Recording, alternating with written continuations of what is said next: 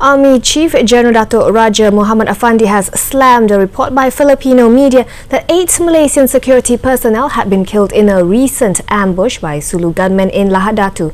He says it's a lie based on speculation spread by certain quarters.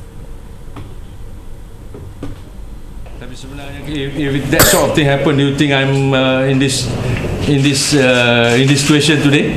I rasa jelas kalau benda yang sebegitu yang berlaku, saya rasa we will be not in this manner. So that is a speculation.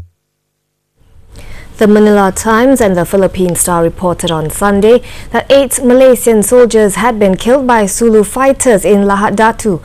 But local authorities say there is no basis to such a claim and that security has been on high alert following talk that the Sulu gunmen were planning a second wave of attacks during the Hari Raya.